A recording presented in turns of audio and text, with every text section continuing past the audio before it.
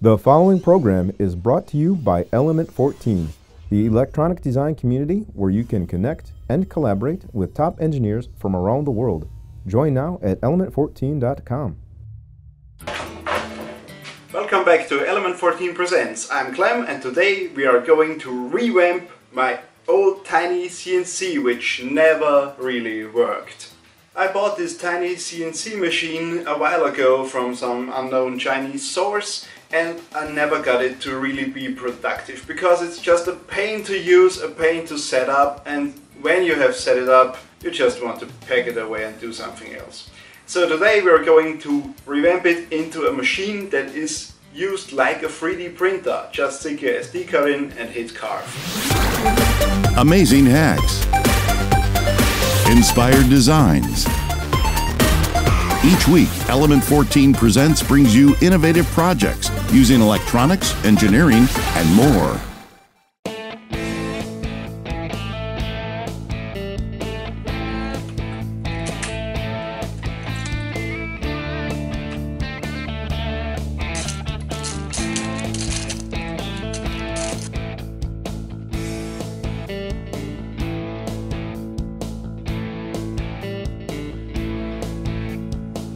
I have removed the old Gerbil board of the machine and I have also rebuilt the Y-axis because it wasn't running smoothly, and now it does. When you're trying out your axis with a drill, always make sure that the motor is not connected to anything because it will work as a generator and fry your board.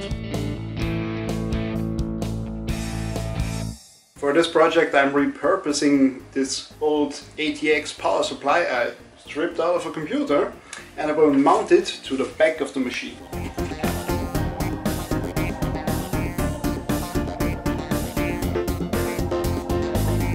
The power supply is mounted. Let's strip down the cables. I need 3 12-volt lines, of course the ground, and I need the green line to activate the power supply. On most old ATX power supplies you need to short out the green line to ground to make it start up. You can make this connection permanently if your power supply does already have a power switch, but if not, you can use the green and the ground line to create a power on switch. After rewiring the power supply, it suddenly died for no apparent reason. So I got a different power supply out of the dumpster. Hopefully this one works.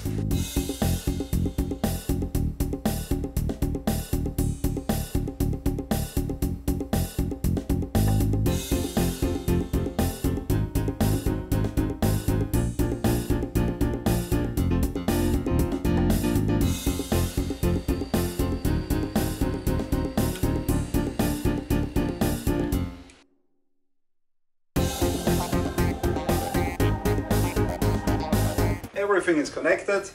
It's time for the first test run.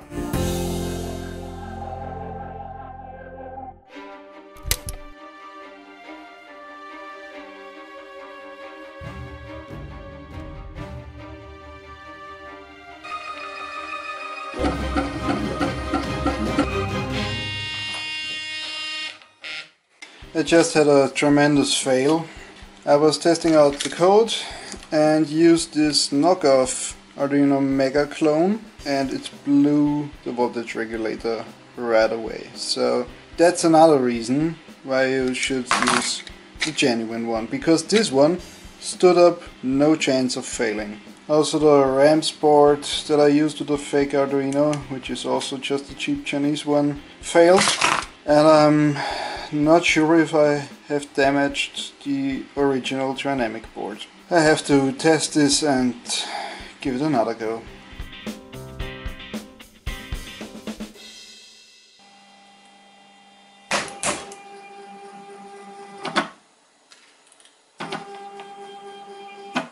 Did you see that? The Z-axis is behaving strangely.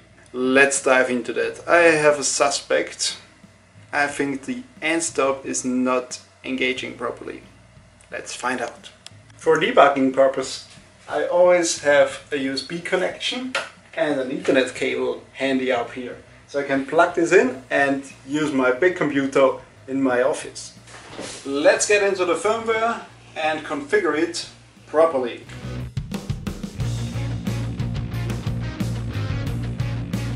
there seems to be a very strange problem. This motor is behaving like I have no idea it's moving up and down in any way possible. This end stop is obviously triggered, but the firmware says no. I've changed everything. Every motor, driver, every part of the electronics. They work separately but not in conjunction with the whole contraption. So the Z-axis won't home and it won't move properly. Does strange up and down behaviors with Marlin and with the Repetier firmware. So I have to switch gears because I will give this thing a use and I will make it convenient to use. So let's try out a laser. So a few things are working right now. The X-axis, the Y-axis, the display works, and I can engage and disable the motor, the spindle motor for the CNC. So I will just hijack this function for the laser, so it will turn on with the same G-code command, which is M106, S the speed you want for the spindle or the intensity you want for the laser, and M107 to turn it off.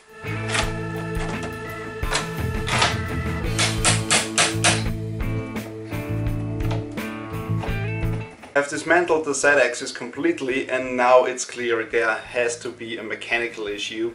Some of the bearings are broken and they tend to block and stick, but I can't really free them because I don't have any replacement. That's another reason to switch to a simpler design. The laser needs to be mounted on the carriage, so let's design and 3D print a mount for it.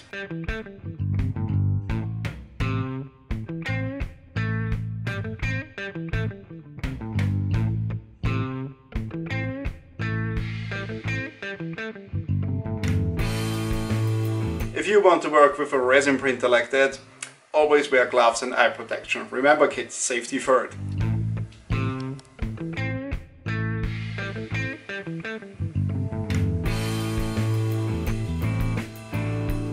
I've soldered up my wire for the laser and I had to switch colors in between because the plug is just wired up that way it is.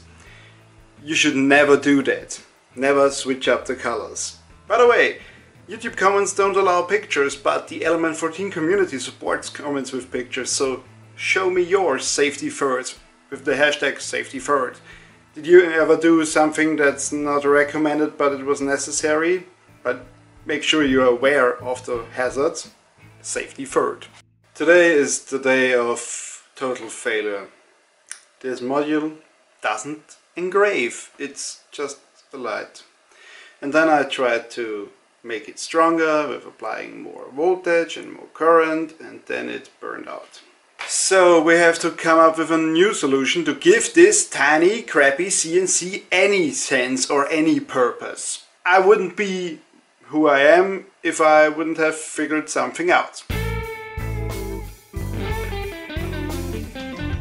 As you see, I have strapped a soldering iron to my CNC and now it's a plastic or foam cutter.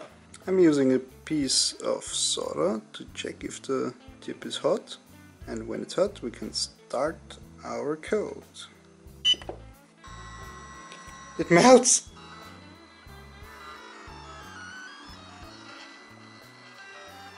Okay, let's raise the speed.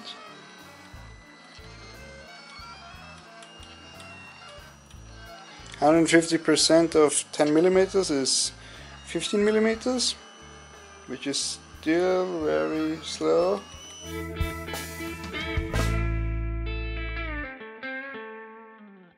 Making a mess with foam is one part, but I also want to be able to make exact cuttings of funky foam and plastic stock. So I made an adjustable build plate. It works like any other build plate of any 3D printer.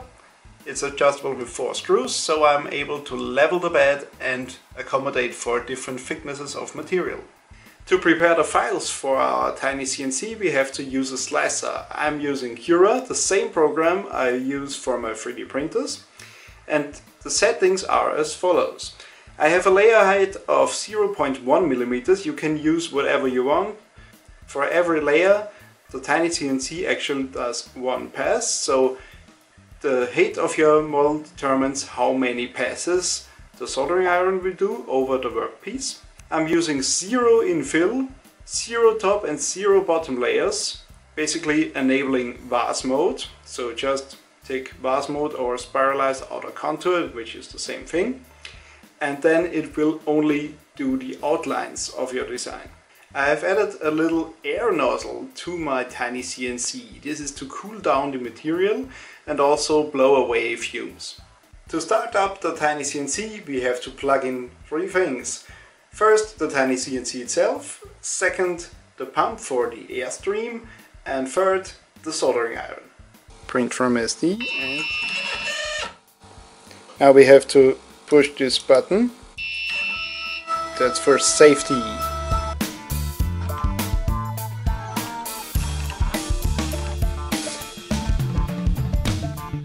Well, it's mirrored. Okay, I have to do some tweaking in the slicer, but that's pretty promising. To get the correct orientation in Cura, you just have to pretend that the built surface that Cura displays is the surface of your workpiece. If you place it directly on the surface and view it from the bottom side, that is what the machine is actually cutting.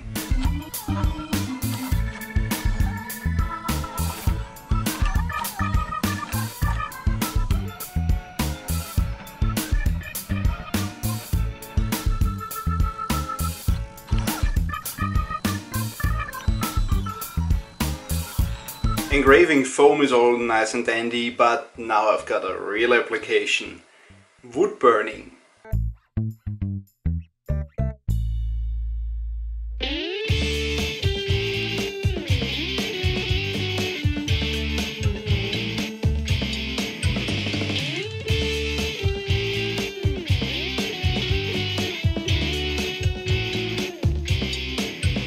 The outcome is not perfect, but it's workable.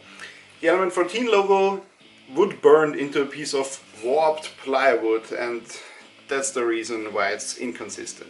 In conclusion, converting this tiny CNC into anything useful was a big hassle, and it was an unpleasant journey. Mechanical issues are one thing, electrical the other, and firmware issues are a third thing. Then I burned out the laser, ruined the Z-axis, and then I had to come up with something. And that's the great thing about being a maker. You can come up with something and make it work.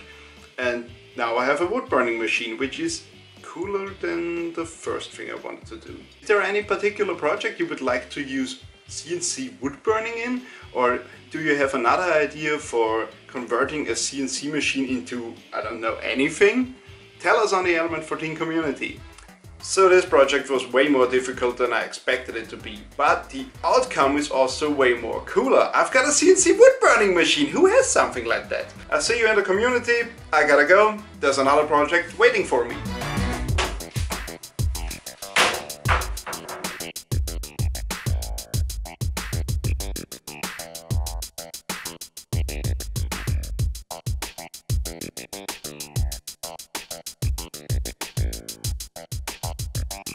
Yeah.